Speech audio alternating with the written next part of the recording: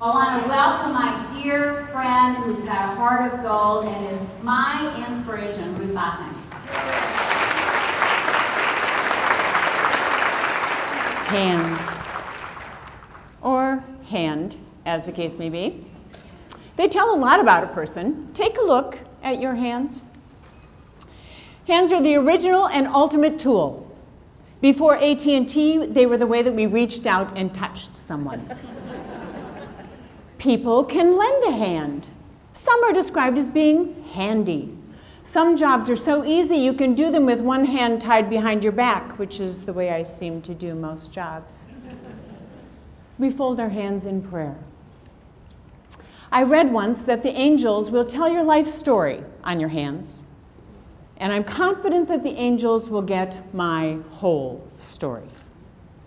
Take a look at your hands again. What story will they tell? At the end of each of your fingers are your fingerprints, and they are completely unique to you, as is the life journey on which you travel, a unique one. I have found it to be a mistake and even counterproductive to compare one person's journey with another's, because all are different and worthy, and one is not more important or profound than another. And so I begin with the disclaimer. I speak with a voice of authority. I do. I'm one of 7 children, and I guess I had to talk that way in order to get any attention. But my authority, the message that I share with you today, comes from my life experience of not just going through, but growing through the narrow spots. About a year and a half ago, I was helping out at my granddaughter's 7th birthday. There were 7 little girls sitting around a table at a tea party. They were having milk and juice as opposed to tea. Somebody did try tea, and they didn't like it much. One little girl, whose name is Faith, happens to have autism, and she doesn't speak much, but when she has something to say, she does. About 2/3 of the way through the party, she looked at me as I had finished pouring some milk in her teacup. She looked at me and said, "You only have one hand." And I said, "Yes, that's right. Would you like to know the story?" And she shook her head. So I got down at her level, and I explained to her that years before, even before Amy was born, I had something growing in my hand that was not good. It was called sarcoma. And in order to not have that sarcoma anymore, I had to not have my hand anymore. And that was hard. But I'm fine. I can do lots of things. I'm here with you celebrating Amy's birthday. Is that okay? And she said, now if she had been 4, the next thing that she would have said was, "Will it grow back?" 4-year-olds say that. But instead, she said, "I hope when I'm old, I don't get sarcoma." And I said, "Oh, Faith, I hope that for you too." And as I turned to walk away, I thought, I am not old.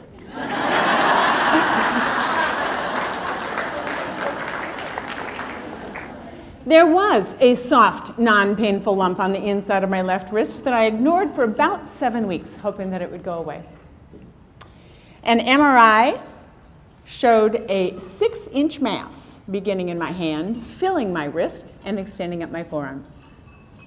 A biopsy brought the diagnosis of very high-grade malignant fibrous histiocytoma. Yes, I can spell it. That is the most common form of soft tissue sarcoma, which is a very uncommon form of cancer. My prognosis was good, 40 to 65% survival rate, about 50-50 is the way I looked at it. When I went into my appointment after my diagnosis with my doctor, I asked several questions, including, what is the acceptable margin of resection? Which means how much clear tissue do you need to take along with the tumor to feel that you have it all? And he answered 2.5 centimeters, 1 inch all around. I knew that my wrist was full, and so did he. My next question was, And what will happen if I don't accept amputation? And he answered, you will die. He urged me to accept, to choose something unimaginable, to choose life without my dominant left hand. I knew that if I made that choice, I would accept something that was life-altering, disfiguring, potentially life-saving, but with no lifetime guarantee. I made my choice. And I am here 10.5 years later to be with you.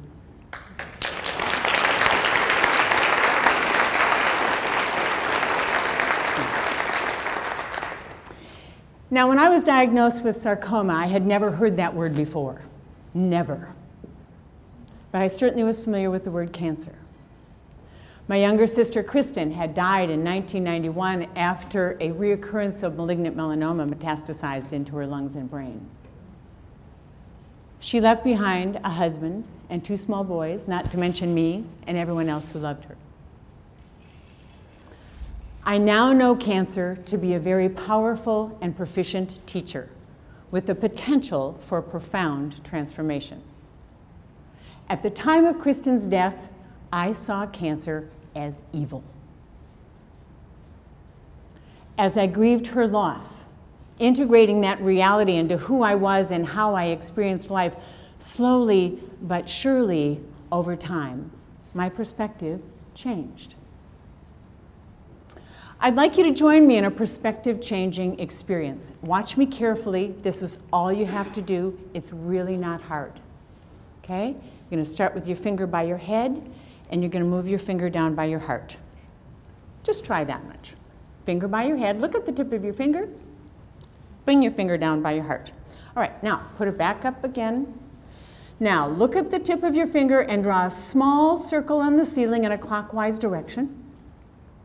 Keep that circle the same size. Don't change your finger in any way except to bring it down in front of your nose and bring it down in front of your heart. And what do you tell me about the circle? You have to say it loud. Not smaller. We'll try again. Bigger. Not bigger, not smaller. We'll try again. Okay? All right? Look at your finger. Don't let it get smaller or bigger. Draw a circle on the ceiling in a clockwise direction and bring it down in front of your nose. Keep looking at the point of your finger and bring it down in front of your heart and tell me what's happened to the circle. It changes direction. Up here it was going clockwise, and when you bring it down, it's going counterclockwise. A change in perspective means looking at exactly the same thing from a different angle to develop a different relationship with it.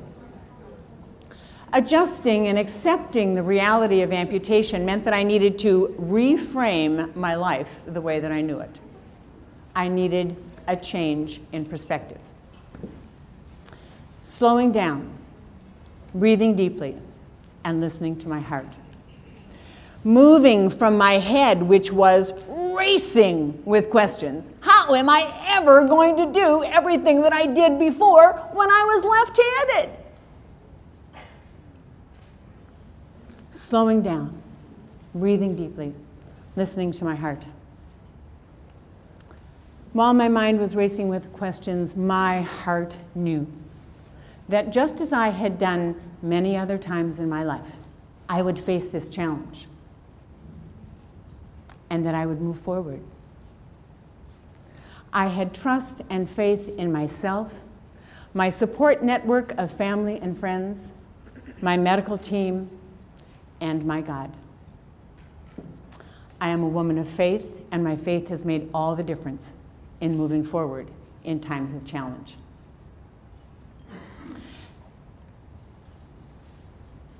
Has anyone here read the book Hind's Feet on High Places by Hannah Hurnard? Oh, 1 hand, oh, 2 hands, 3 hands, 4 hands, 5 hands, 6 hands, 7. It is an allegorical tale written in a decidedly Christian perspective, but in my opinion tells a heroine's journey. It tells the story of Little Much Afraid, an orphan born with 2 crippling disfigurements, who has been raised by her aunt, Mrs. Dismal Forebodings, in the village of Much Trembling in the Valley of Humiliation. Much to her family's chagrin, little Much Afraid works in the service of the kind, gentle, and strong Chief Shepherd. And she longs to go with him to the high places where perfect love casteth out fear and everything that torments. And eager to grant her wish, the shepherd chooses a date and a time and even provides her with 2 traveling companions and says, they are good teachers, indeed few better. Their names are Sorrow and Suffering. Now, little Much Afraid is a whiner, and she says, oh, come on, couldn't you have given me joy and happiness on my journey? And the shepherd says, just hold their hands, and they will take you where you need to go. Little Much Afraid decides to embark on the journey and discovers that only by holding hands with sorrow and suffering is she able to achieve her goal. I have read that book several times in my adult life. And each time I have to get a new book because I highlight and underline and make so many notes in it that it's destroyed by the end. But it never ceases to remind me of what I seem to forget when I'm being challenged in my life. First, you must hold hands with sorrow and suffering. Second, images thrown on the screen of your imagination can seem much more daunting than they are in actual fact. Third, you don't always get to choose your path. Fourth, any circumstance in life, no matter how ugly, distorted, or twisted it appears, if responded to in faith, can be transformed. And finally, that you're never alone on your journey. I describe cancer as the narrow spot in an hourglass, and I'm the sand. I've traveled from the top through that tight spot to the bottom, the same sand, but with a different arrangement. Before my amputation, I met with 2 sarcoma amputees whose example was immeasurable and inspirational in demonstrating to me that life would in fact go on, and that there would be very few things that I would not be able to accomplish with the right amount of patience and persistence and grace. I am still confronted with things in my life that seem to be two-handed. And on those occasions, I'm given the opportunity to learn to do something a new way, to ask for help, and sometimes I just plain gracefully decide not to do something. Dr. Paul Pearsall, in his book, The Beethoven Factor, described thrivers as those who know when to hold them and know when to fold them. He defines thriving as stress-induced growth that happens when we face a challenge. Cancer is a challenge, a narrow spot. Life is full of narrow spots, and they are not all labeled cancer. They indicate change. Change is the nature of life, and it is human nature to resist it. Small change happens every day, and we sometimes hardly even pay attention. The sun rises and sets. The tides go out and come in. We wake up after sleeping. Sometimes they surprise us like a beautiful rainbow after a sudden thunderstorm, but most often we hardly even notice. But what about all of those other changes that don't seem to fit into that natural rhythm of things? Changes in our family and personal life, in our work environment, in our health, in our finances, and more. All of that change comes into our lives whether we like it or not. We seem to think that we can control the way change enters our lives, but of course the opposite is true, and all we can do is choose how we respond to that change. Sometimes when change occurs, it's as if a phone rings and you pick it up and a voice on the other end says, "Ruth, The world as you have known it is no longer that way. And wouldn't it be nice if that call was always from the Publishers Clearinghouse sweepstakes? Change is sometimes good, oftentimes bad, occasionally ugly, and usually accompanied by something called fear. A favorite definition of fear is false expectations appearing real. Fear keeps us from being open and moving forward. It does not prevent narrow spots. You can go kicking and screaming, but you're going to go. The secret is to find some way to embrace that narrow spot and to move forward. All change represents loss of one kind or another, good, bad, or ugly. It all represents loss of one kind or another. And it requires attention, at least conscious acknowledgement, if not grieving to some degree or another. Grieving the loss of a dream or a goal, of a loved one, of a body part, of a position at work or in the community, of a prized possession. The list goes on. Grieving is a process of discovery and surrender and integration. There is no roadmap with which to travel. There is no neat progression from one stage to the next, but what the experts do agree upon is if you do not grieve a loss, it will wait for you. It's not going to just dissipate and disappear. Grieving well the loss of anyone or anything is a spiritual skill worth developing. When you are confronted with a narrow spot of any kind, name it, talk about it, and gather information. That information will come from a variety of sources because narrow spots affect all 5 dimensions of life. In fact, there's a 6th one, that relationship one that I hadn't had on my list. I don't have 6 fingers though, so I have to keep 5. Cognitive, behavioral, spiritual, emotional, and physical.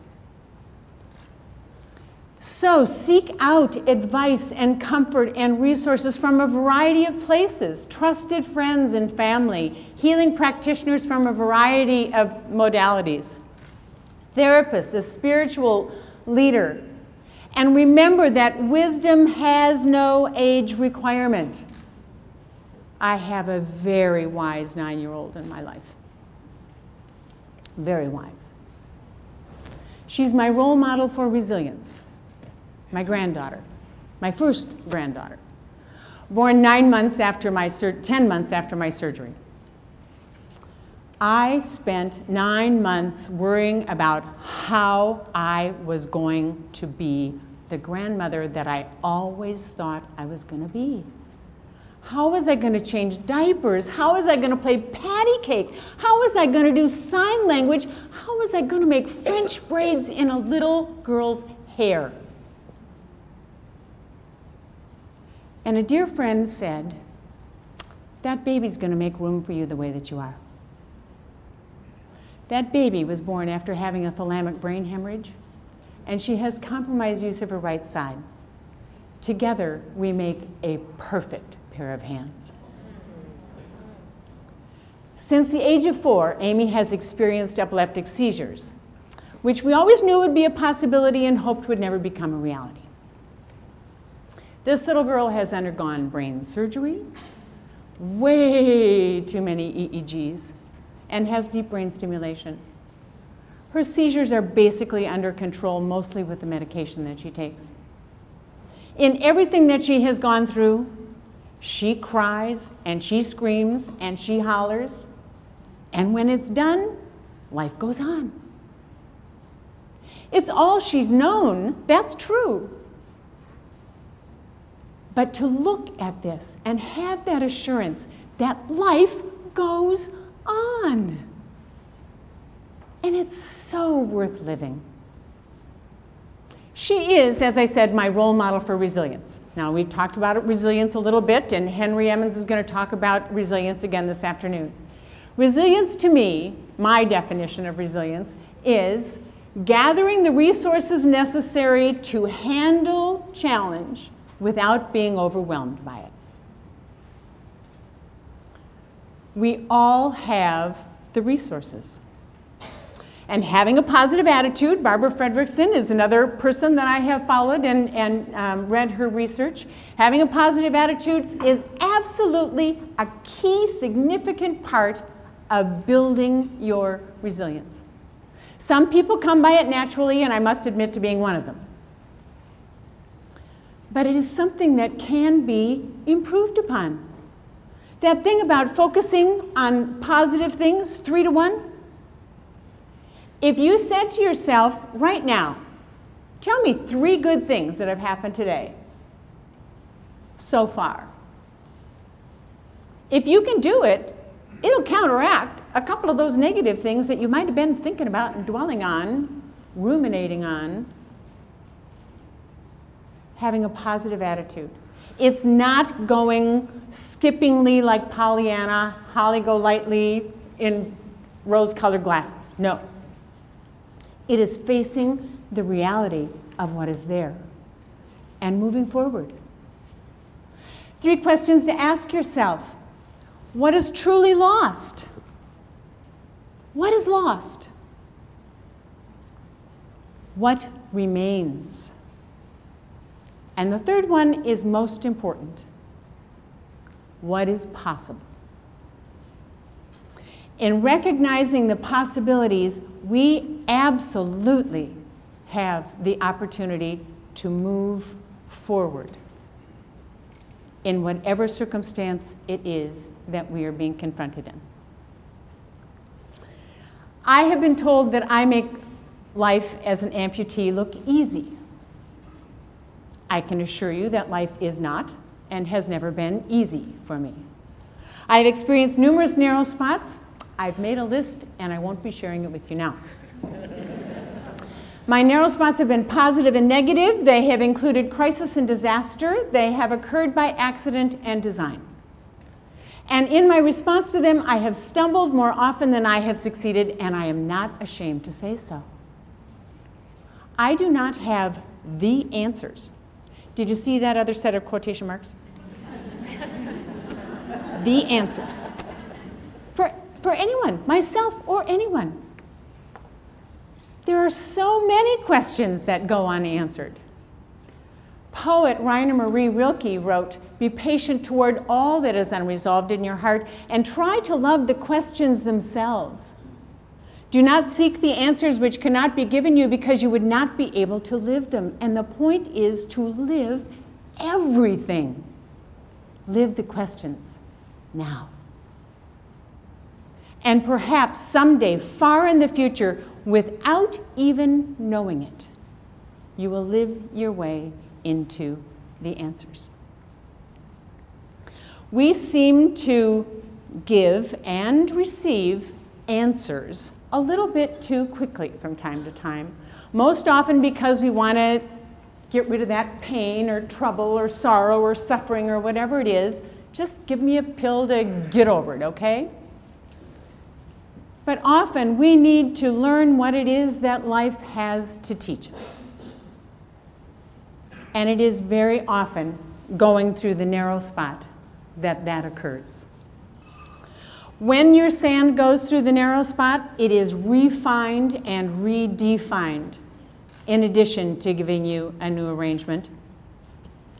And it is in that refined and redefined sand that we very often find out things about ourselves that we didn't know were there before.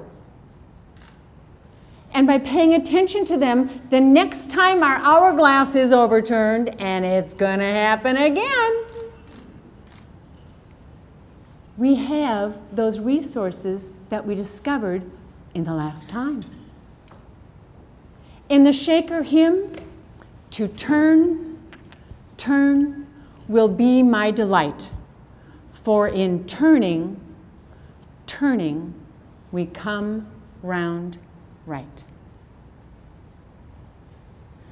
Narrow spots are not fun all the time. They're not bad all the time. They're not ugly all the time. But change is inevitable, and transformation is intentional. There's a building in Eden Prairie that I frequent that has a high-performance fitness facility on the second floor. It's actually called Performance, for people who do triathlons and marathons and stuff like that. And on the stairway leading to this facility, there is a small sign. It says, "There is no elevator to performance." The not-so-subtle message? You gotta take the steps. We are on a journey, and every step along that journey is worth taking. Your life is worth living every day. And in taking those steps, we put ourselves in the position of moving forward and not just going through, but growing through the narrow spots of life. Thank you very much.